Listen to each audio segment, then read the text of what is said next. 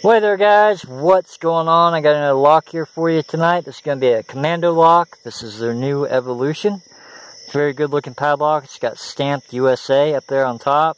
Commando on the shackle. The shackle is made out of boron, although it's not stamped that anywhere. It just says Commando.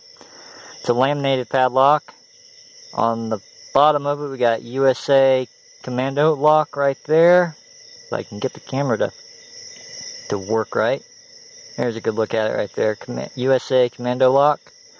You can tell this is their new one. It's got serrated key pins, serrated spool pins up top for driver pins, and the keyway is the Y1 style keyway.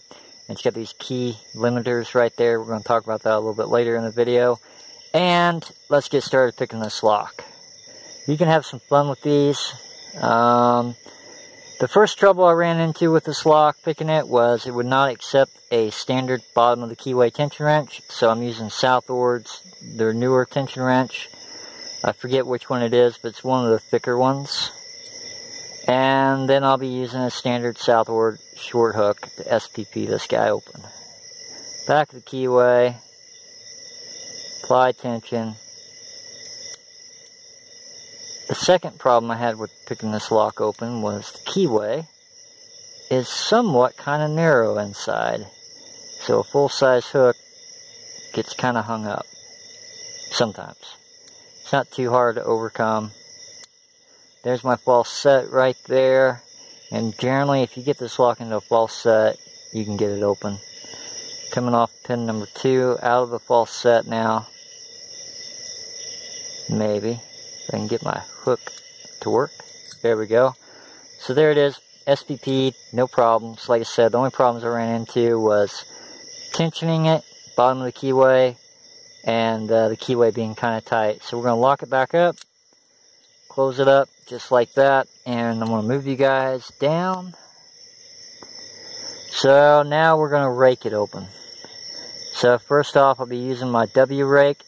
This is generally a kinetic rake meant to stab into the lock with no tension, lift up a little bit, apply light tension, and pull it right back out. But I don't use it that way. I can use it as just a regular rake. You just go in there just like scrubbing, and you can get the lock open. It works both ways. So there's my false set right there.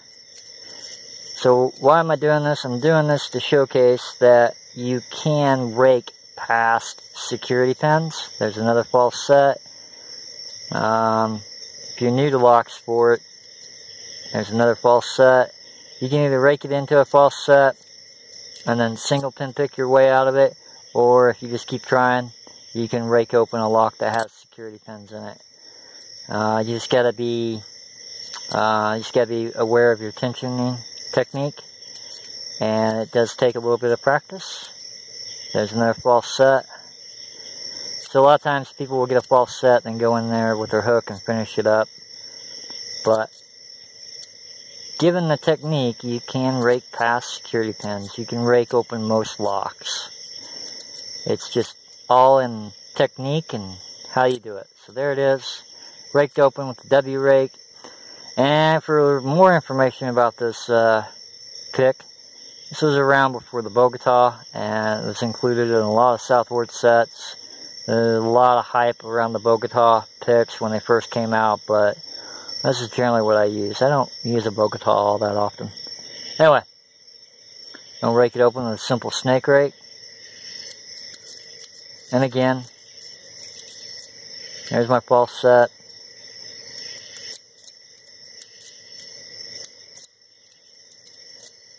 If you get the tension just right, you can rake it open. Does not matter that it has security pins in it. So I'm trying to illustrate that here by raking them open quite a bit. The next pick profile we're going to use is going to be a half diamond, half ball on the back side, followed by another half diamond. And the guy that invented this pick profile, I got a piece of paper here, should have had this ready before the video. His name is Shuhart. He's an old school lock picker. There's a look at that profile up close. He took a standard snowman, cut the bottom of it off, filed the tip away to generally about the angle of a half diamond, followed by a half ball, followed by another half ball. Anyway, Southord's seen his video, and he's got a video, and it's called New Pick Idea, if you want to go check out his channel, Shuhart.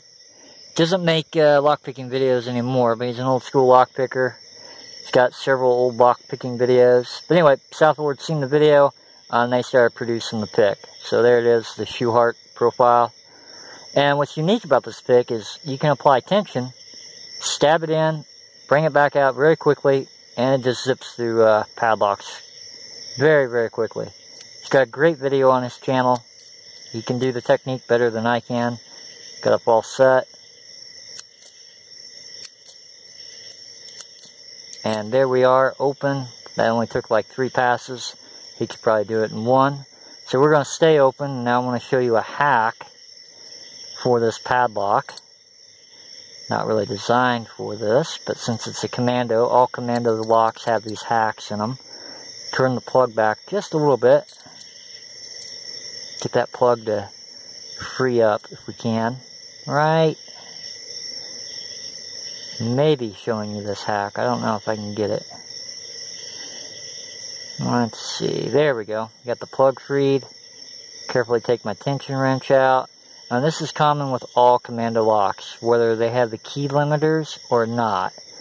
So, gotta get the plug to the 1 o'clock position. Take a plug spinner. Stick the plug spinner in the keyway. Spin the plug past the 12 o'clock position, past those key limiters, and your shackle will fall out. Which basically, Commando lock, they use the guts of their eye change and all their padlocks. So technically, if you wanted to use a longer shackle with this guy, you could do it. So there's that. I'm going to go ahead and put this back in here. This model wasn't really designed for the end user to be changing the shackle, but oh well, that's just a hack with most Commando locks that you can do. Take your plug spinner here, recock it, and we're going to close this guy up and be done with the video. Maybe. Oh, it's been a long day, guys. PayPal doesn't want to work right. This doesn't want to work right.